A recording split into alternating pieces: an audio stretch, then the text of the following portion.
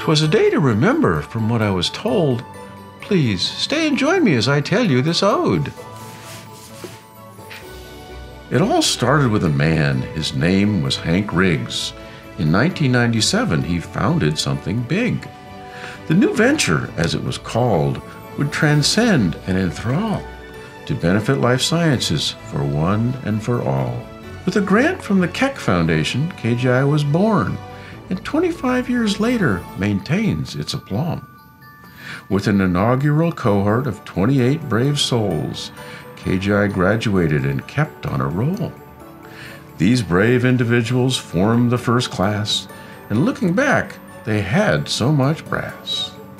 In 2003, Hank retired and said goodbye, and me, Shelley Schuster, said wholeheartedly hi.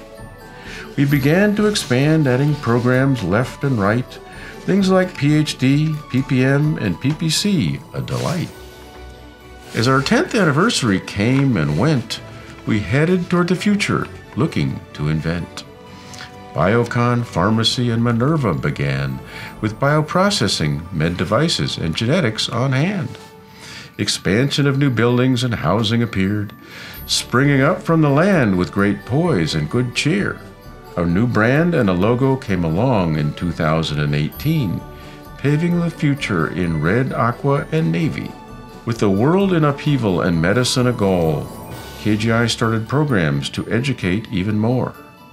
Then, out of the pandemic, KGI emerged with new ways of learning and education merged. As we conclude, let me end this fine story. 25 years after its founding, Keck Graduate Institute is certainly abounding.